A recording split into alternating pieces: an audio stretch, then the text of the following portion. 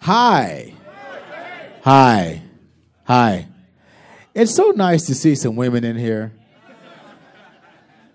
Because all these ugly-looking dudes, man, it gets old, bro. It gets just old after a while. Because you go to these conventions, and they're like, dude, I love you. And I go, dude, I'm married. Give it a rest. Pull it back. So it's nice to see some... It's nice to see some... No, I kid, of course. But there's some fine, handsome gentlemen in here, too. And I welcome you all. A little fewer and farther between, but I welcome you all anyway. I do. You give me your glasses, yeah. Thank you. Welcome to the Greg Phillinganes Flying by the Seat of Your Pants Hour. Because I have no idea what I'm doing, but I do strongly encourage and welcome all questions. You ask me, and you'll get the answer. So let's do that, because I don't, you know. And I'll give illustrations, too, you know, so no worries about that. But let's see, where do I start? Well, let's start at the beginning. So I was born a poor white child in the streets of Detroit, Michigan. And, yeah, you like that one. That was good, right? Did you like that one? That was good. He got a good laugh out of that. So, no, I am from Detroit, and... people often ask me, how did I start, and what gave me my start. And my answer is the grace of God, period. Because he will give you your dreams, whether you believe it or not. He will give you your dreams. Because you'll find yourself saying stuff that you don't even know where it came from, right? I remember in high school, I went to Cass Tech, and I remember saying to friends of mine in high school, I want to play with Stevie Wonder one day. Well, now what would make you say that? I distinctly remember telling friends I'm going to play with, and I was enamored by him. I was obsessed by him. I had posters of him on my walls and everything. And I listened to him constantly, and I just became so connected with him musically. It was really quite amazing. And when I was a lot younger, I was too shy to sing out loud, but I would always sing like in private, or at home in the car, whatever. And I'd find myself singing along with him, and it's not only. He wasn't only brilliant with his music; he was brilliant with other people's music, right? Because, for instance, like As If My Sharia Moore and all those hits weren't enough. Like, he would take a Beatles song and something, not even as high profile as I don't know, Yesterday or something like that. He would take like We Can Work It Out. Like, we can work it out, we can work it out. And all of a sudden,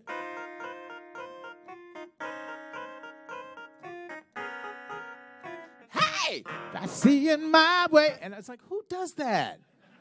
Who starts out a song like, that was just brilliant. It was, and that's what he did with the Beatles song. So,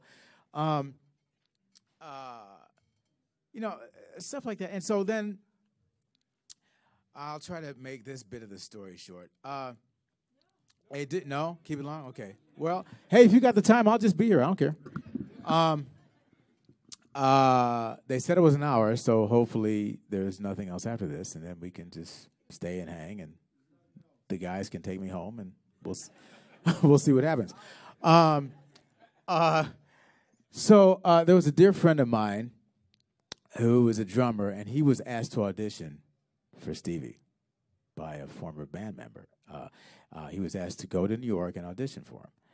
And so we were very, very close. And so obviously I was thrilled for him. So I went to his house the night before he left. And, just in the basement, he's packing and we're talking and we're just so excited. But he insisted that I play some things on a cassette. And he would give to Steve. And I that's the kind of friend he was, right? So I remember one of the things I played like about 4 songs on the cassette. And so one of them I remember was,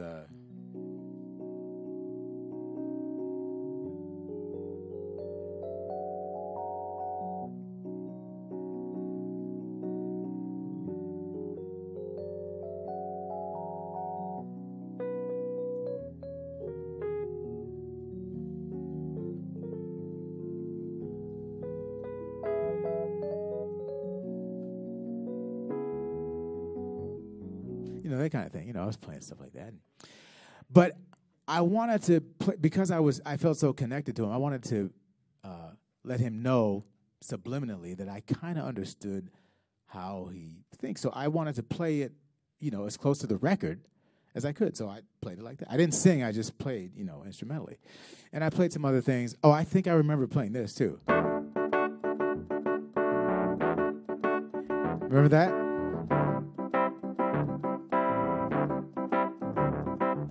Remember that song got us? So I was playing stuff like that, and so my friend took the cassette. He left the next day for New York, and it seemed like an eternity. It was probably like, I don't know, a couple, 2-3 days. And then he calls me early in the morning and says, Stevie Wonder wants to see you in New York today. What do you do? So I am like running around the house like a banshee. So my mother's like, I told you it'd be fun illustrations, right? So I'm running around like this, and my mother's like, what is the matter with you? I said, I'm going to New York to meet Stevie Wonder. She says, well, just make sure you bring clean underwear. Because she was West Indian, and that's all your mothers care about.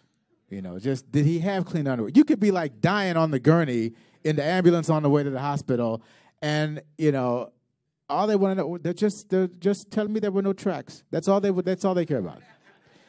So I'm packing and I'm going to. Okay, hang on. Sorry. Well, this is part of the live experience. My phone's ringing. Who's this? Oh, okay. Well, no, actually, it's Mike Phillips. Hang on, Mike. I'm good, but listen, I'm in the middle. Huh?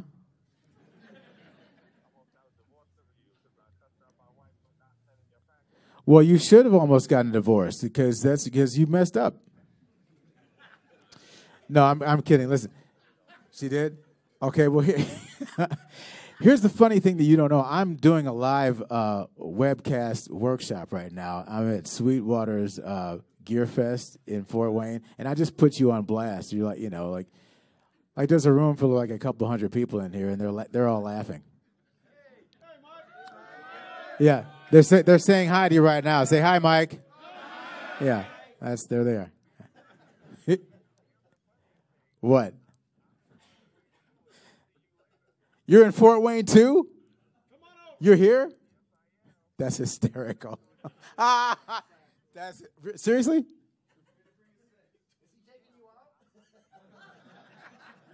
Oh, you're playing with me tonight? Oh, that's hysterical. Okay, well, see you tonight.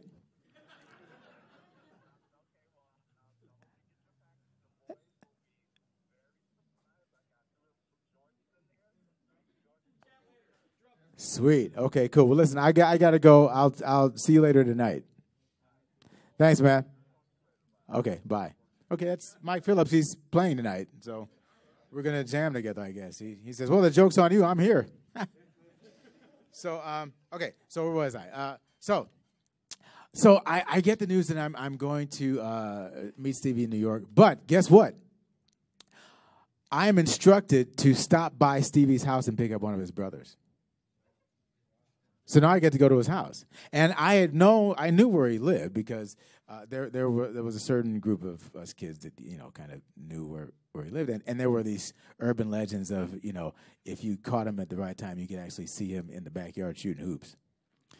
And I would not be surprised because my man Steve is the most visually oriented blind person I have ever met in my entire life. I can tell you stories about him that will just have you shaking your head. And he probably could shoot hoops. But one thing I know he can do, because I did it with him, was he can play air hockey. He's a beast at air hockey. So what happens is he'll be, he'll hunker down and everything. And, his eyes, I don't know if you've ever had a chance to see his eyes, but they move independently. They don't stay still. And that's a common characteristic with blind people. They'll either be like this or move around like this. But when he's concentrating on something, then they go still like this. So like he'll be playing and it'll be moving around, and then when he's concentrating, he'll be like. And it's really bizarre, but he can play, man. He's got that radar thing down, and he can just knock. So anyway. So I pick up one of his brothers. We go to the airport, fly to New York, and get settled at the hotel. I go to the original Hit Factory studio. And I'm sitting there on pins and needles just waiting. I'm trying to be cool. I'm really trying desperately to be cool. I'm just sitting there, and there's small talk with the engineers and everything. And all of a sudden, finally, hours later, the elevator door opens, and you can see in this monitor because there was only one way to go in and out, and I look up at the monitor, and here he comes. Walking in the thing, man, and he's coming in. And so that single handshake, when he extended his hand, again, they said, Stevie Greg's here, and he extended his hand, and he said, hey, nice to meet you. That handshake changed my life right there. And we met, we had a bit of small talk, and he actually showed me a song, an unreleased song at the time, and he wanted to know if I could keep up and play it, and I gave him you want to hear it? Okay, so it went like this.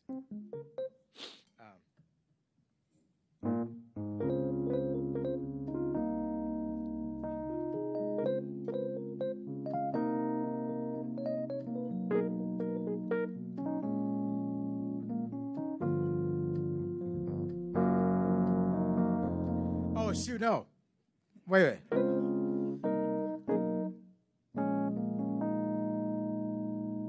Okay, sorry.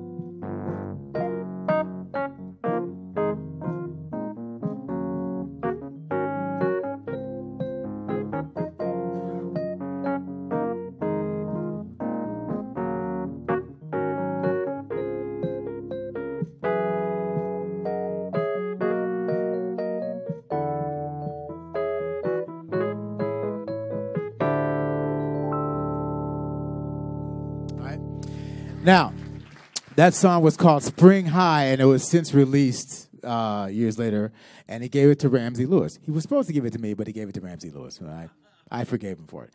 So that was the first song of Steve's I ever learned that was new, unreleased, that out of the other stuff that I already knew. So that was that night. The next day was more of the formal audition, and it was between me and this older-looking white guy, who I found out years later was sent by Chick Corea to audition, right? And I met that guy years later at a NAMM show, and he says, I don't know if you remember, but I'm the other guy that you auditioned against. I went, no way. And so we hugged, and then I choked him, and then we hugged some more. And but anyway, at that time, it was between me and him, and obviously I'm, trying to keep it together. But certain band members at different parts of the day would just kind of brush by me and go, it's okay, you got it. And so I played, I did my thing, and then it's later that evening, and I'm in the car with Steve on the way back to the Hit Factory from the rehearsal hall, and he turns around and he goes, so, how does it feel to be a member of Wonderlove?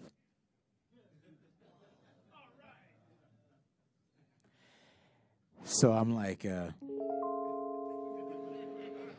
And then, so now I'm thinking in my head, and this is all in the space of nanoseconds, right? It's like, I don't know, what does he mean? Because then I heard all these other stories about how he's a practical joker, and you never know if he's serious or not. Because he would call you in a completely different voice. You'd never know it was him for like the first 5 minutes.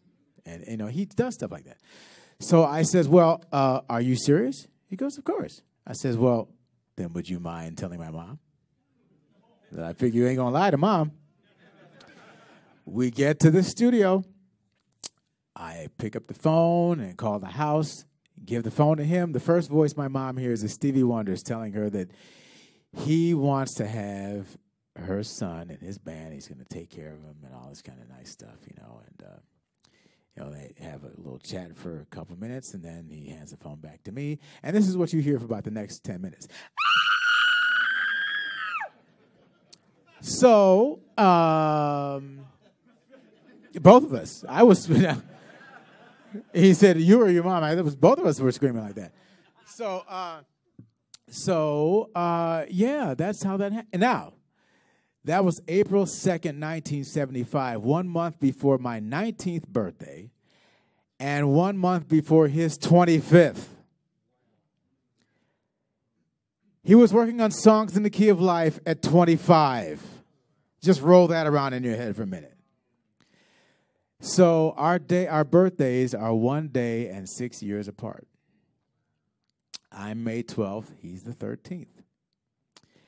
And it was just, you talk about a match made in heaven. I mean, he was Stevie and I was Stevie Jr.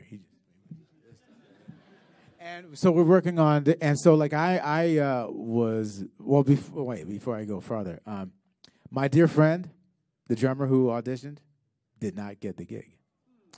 But he ended up with Roy Ayers, who was hanging around at the time. He says, well, if you don't get it with Stevie, you got it with me. So he took my friend, and then our paths kind of went like this, and then we came back together sometime later, and, we ended up doing all kinds of stuff together. The only sad thing is that I have to use the word was because he's no longer with us, and I still can't believe it, 4 years later. But that guy was Ricky Lawson. Yes, really. My dear friend. And I can't speak enough about Ricky. The kind of friend he was, the kind of man he was. You hear people say, well, so-and-so will give you the shirt off his back. He literally would give you the shirt off his back. I mean, like, seriously. And he never lost the joy of simple things. Like, he would demand that he wash your car. I'm serious. He said, I gotta wash your car. And he would do that to me all the time, and I would constantly turn him down, and he said, why don't you let me wash your car? So he said it to me one too many times. I said, okay, you know what? Fine. You can wash my car. I got to go out of town for a few days, and I'll be back, and I'll leave the car out, and you can come and wash it. And at the time, I had a Range Rover. Do you know he came over and actually washed my car? And when I got back, it looked like I just bought it. He was crazy like that. He was absolutely a wonderful, genuine, soulful, beautiful human being, and I miss him dearly.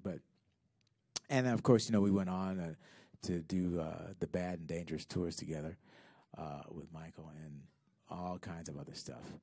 And I'm forever grateful for his friendship. So that's basically the story of that.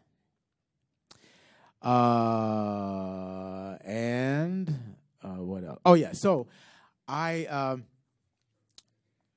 on 4 songs on Songs in the Key of Life. 4. One of them is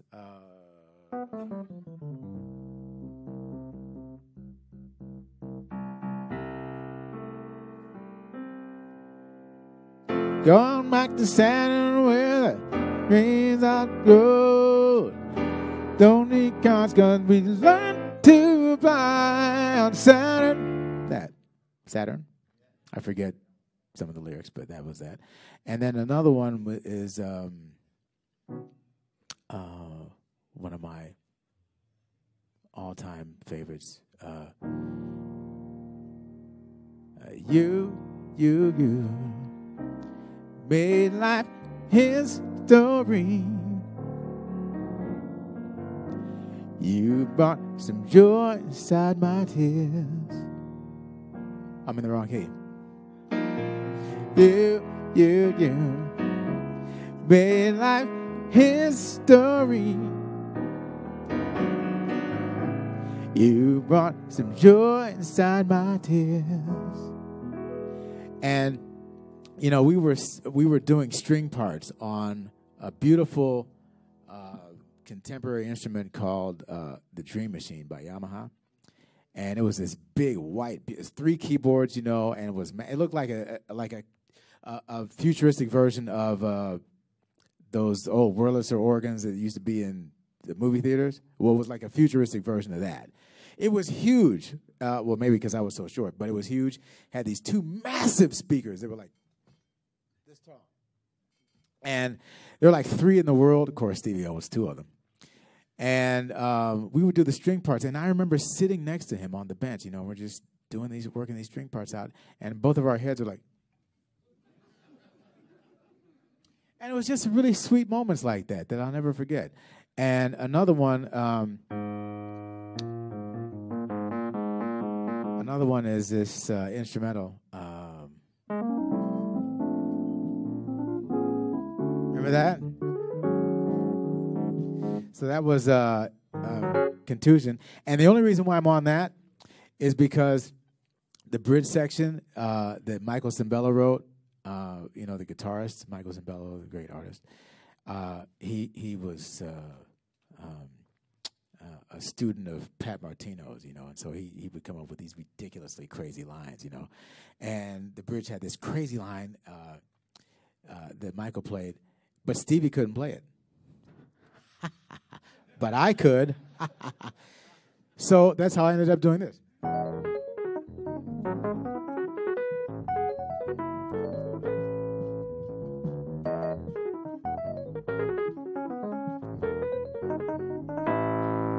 So that's how I ended, yeah.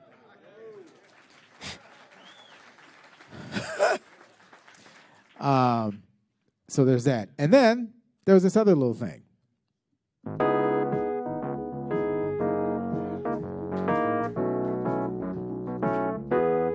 Isn't she lovely? Isn't she wonderful? Isn't she precious? Less than 1 minute. Oh, I can't believe what God has done through us. He's given life to one. But isn't she lovely? Made from love. Yep, that was on me. And the crazy thing is, we were in New York at the time, and I remember being in this brownstone and being on the 3rd floor and looking down at the crib at her, going, "Oh." 43 years later, it's Aisha. She's got 2 kids of her own, and she's gorgeous, wonderful, and so that's obviously a special thing with me too. And with Songs in the Key of Life, I have had no less than 4 full circle moments off of that album alone. You want to hear them? Okay.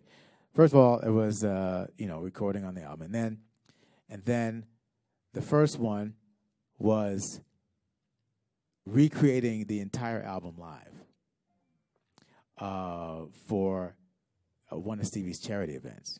He'd always wanted to do that, and so he called me up and said, it's time, I want to do this, you know.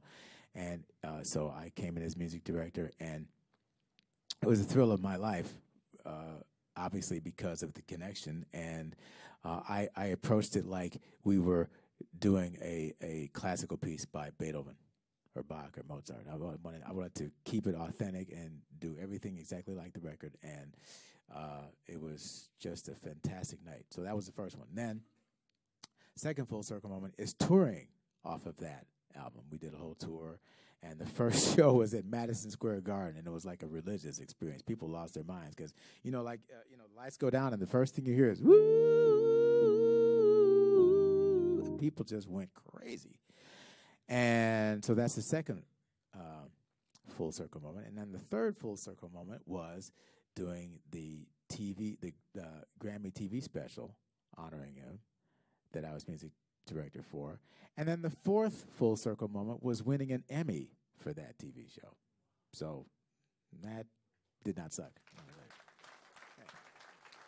So there's that. So so that's the Stevie years. And they continue. You know, I can't get rid of him. He's just a dear, dear friend and a knucklehead, and he's the one that, you know, started it all for me as far as working with every artist, just about every artist I've ever wanted to. Just about. Okay, so let's see. Well, then there's the Jackson era. Guess you want to hear about that one, right? You sure? Nobody's bored yet? Okay, all right. So the Jacksons. So, but then I can't forget the Quincy. Yeah, the Quincy's important too. Okay, because also when I was in high school, I heard Quincy Jones was coming to do a record signing for his album "You Got a Bad Girl." It was it wasn't a double album, but it folded out like that, and it was him like in the sexy years, and he was like wearing the black leather outfit. You remember that? He was like sort of like that, you know. And so he came down for a record signing, and I stood in line and met him, and he was so wonderful to me and gracious, you know. And I told him I'm a musician, and he goes, "Oh yeah, what do you play?" And I said, "Keyboards." And he said, "Oh, do you have a Fender Rhodes?" This was actually the exchange, and he said, "Do you have a Fender Rhodes?" And I go, "No, but I get to use one, and my one of the band members has one, and I get to play that one." He says, "Okay, well, you know," it was very encouraging and gracious. And that was the first time I met him. And then the second time I met him, which was after I ended up with Stevie and moving in L.A., when I met him then, he remembered that. And he remembers it to this day. It's uncanny. His memory is frightening, what is in his mind and in his memories. And so the first thing I ever worked on with Quincy was he and Herb Alpert were producing Billy Eckstine. and they had me come down and play on a single called "The Best Thing." It was a song called "The Best Thing," and that was the first time I met Herb, and wonderful guy. I didn't get to meet Billy at the time, but that was my first recording with Quincy, and then it just went on, and I found myself doing more and more with him. And then one day he called and said, "Right, we're going to do Michael Jackson's first solo album." Okay. But that was after I had actually met all the brothers. So how I met the Jacksons was there's a dear friend of mine, Bobby Columbi, who was an executive producer at CBS at the time. And, you know, he had talked to me about getting more into arranging. And I said, well, I don't know. I mean, I'd done a good amount of arranging in other situations, but he was very encouraging, and he said, you know, you should do more arranging. As a matter of fact, here's who you're going to be doing it with. Next thing I know, I'm in a room with the Jacksons. Like, okay, well, hi, guys. I guess we'll be working together, so hi, how are you? And that was for Destiny, right? And so he had me do rhythm arrangements, and rhythm arrangements simply means, you know, just arrangements for the core band, for the rhythm section. Other people did string and horn arrangements, but I did the rhythm arrangements because, you know, it had to be funky. You know, it has to be funky. So, no, that's not what I want. So,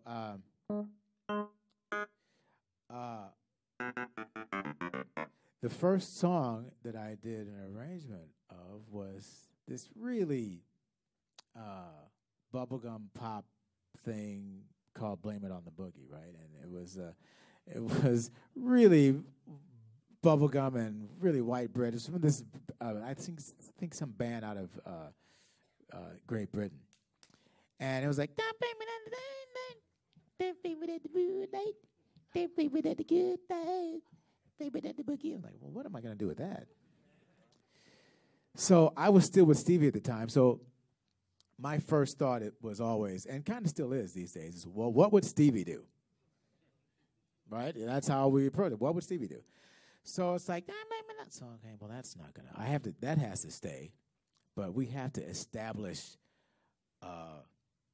we have to establish a mood for this because it's just too bubblegum and for them, and they're trying to get out of that. So how do we do that? So I came up with it.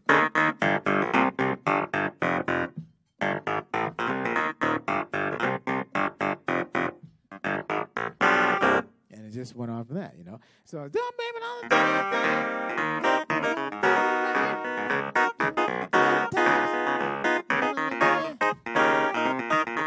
So they kind of like that, and we kind of went on from there, and, on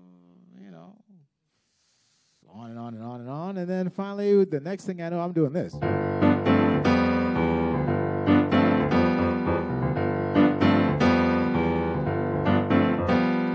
And that part they came up with, it was the only thing happening musically, along with the killer medley, and let's dance, let's shout, shake your body to the ground, right? So, but they didn't have much else going on rhythmically. So I thought, well, okay, how can we make this really stand out? So I came up with the drum part. It was me. You didn't know that.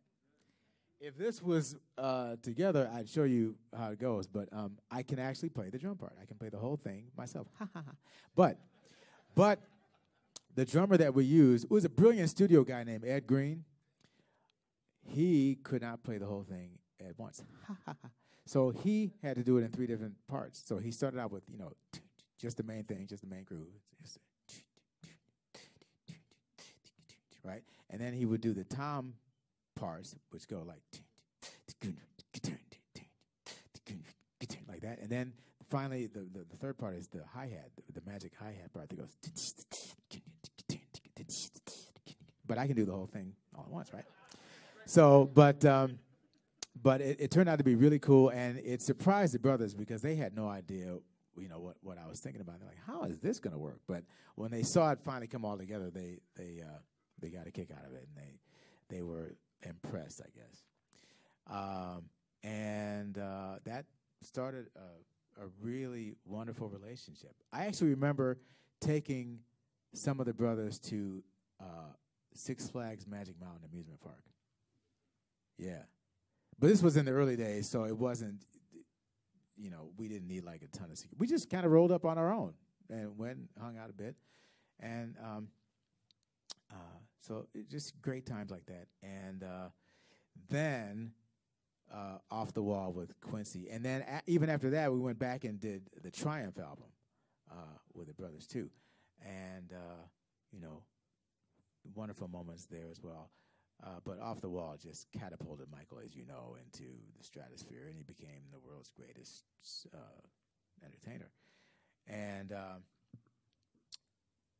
so let's see what else. So and then there was Thriller, and then there was Bad, which led to the Bad tour. Michael asked me in his own unique Michael way to join him for the tour. We were working in the studio during the Bad album, and every once in a while he would go, "So you like touring, right?" I go, "Yeah." You really enjoy the live shows, right? I go, "Yeah, I do." You like playing in front of big crowds, right? I go, "Yeah, I do."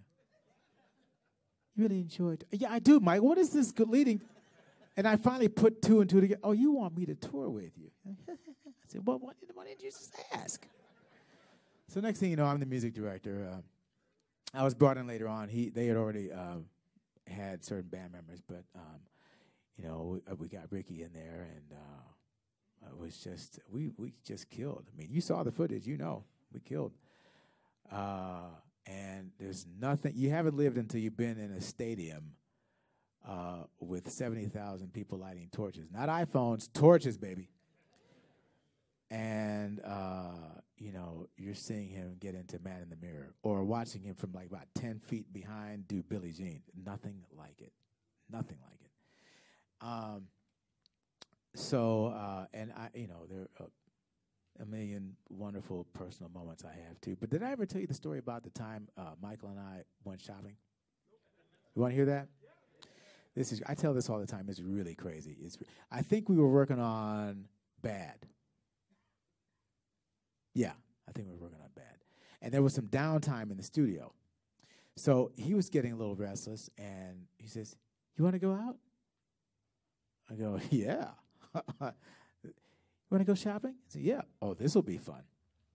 So he says, "Okay, I'll be back." So he goes and he puts on this disguise, a big old afro wig, dark shades, and some jacked up buck teeth. All right, all right.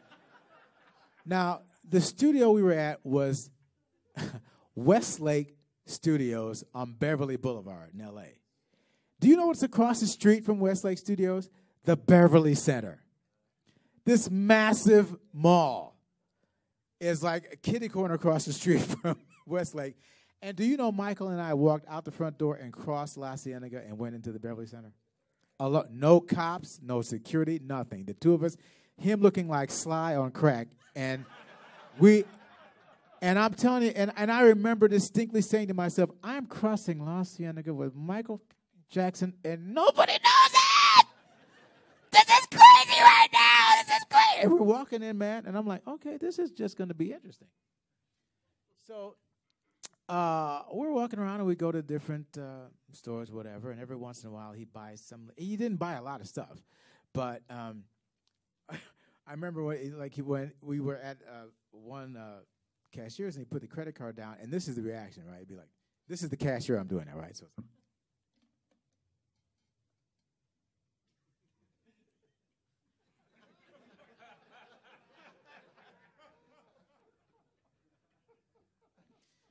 So there was that, and then we ended up in one of those big department store gift wrapping sections. You know how like a Macy's would have like a gift wrapping department. So we're sitting there waiting for something to get wrapped, and he noticed this little kid with a funny shaped head, like he had like a hook head, kind of like an extent, right? And so he started giggling at him. I'm like, "Shut up!"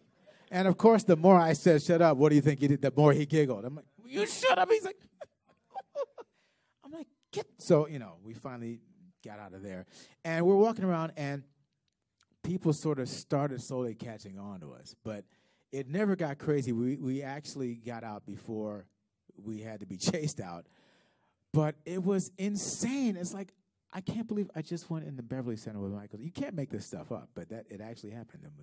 That's one of several wonderful moments. And I've had a couple full circle moments with them too. The first one was backstage at Madison Square Garden, September 10th and 8th of 2001. I'm standing in the huddle with them like this as their music director saying, "All right, guys, have a great show." And I told them, I said, I can't believe I'm at this point in my life with you, telling you this, when I saw you guys on Ed Sullivan. I was in junior high when I Want You Back hit. And I was a little kid in Detroit dreaming about what it would be like to meet you. And I'm standing here as your music director, backstage at Madison Square Garden, getting ready to tell you to have a great show. Let's go get them. There was that. And then the second full circle moment happened just recently, a little over a week ago. The brothers received the keys to the city of Detroit. And I was there to help them celebrate. And I'm sitting in the audience, and they're there, getting these massive plaques, on stage. And do you know that Jermaine and Marlon, in separate speeches, acknowledged me in the audience? And they said, "We have a special friend from Detroit, and he's here to celebrate. That's Greg Phillinganes." And they actually said that. And it was so sweet. And then backstage, I went to take pictures of them holding the plaques. And Jackie says, "Come on over here, man." So I took a picture with them, just as I dreamed of doing, being with the Jacksons, getting the key to the city of my hometown. Like, come on, man. This is unbelievable. You can't make this stuff up. So just one of a bazillion blessings in my career. And I have like a few thousand other stories. But I'm going to take questions now because it's, I could be here all day. Yeah. We only have 2 minutes left. See? I am so sorry. Do we really have? Is there another thing happening after this? We can set up drums. We got 2 minutes left. I know. How about a song? How about a song to take us out? Awesome stories. I don't know what to play. I mean, play Layla. It's a guitar song, dude. I don't know now. I don't know. No, that's too slow, huh? Earth, Wind, and Fire. Well, it's Man in the Mirror. That could be. Well, let me see. Oh, I don't know what to do. I don't know. Let me see. Okay, well.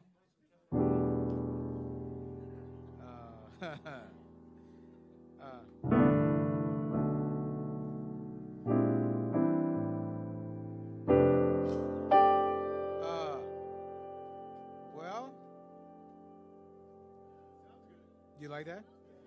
Well, I tell you what. I will do something that I do for all my friends on their birthdays. Now, who has a birthday either today or coming up really soon? You? Today? Okay, and coming up real soon? Okay, so check it out. This is what I do. I call them up and I go.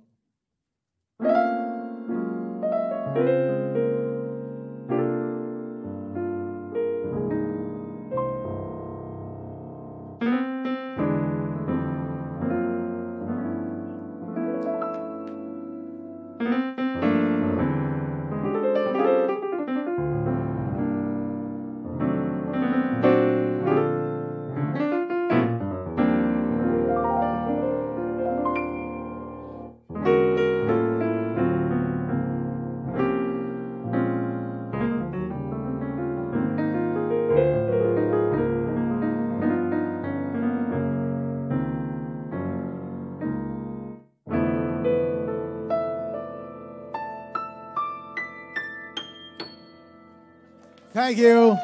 God bless you. Thank you. Greg Phillinganes. Thank you.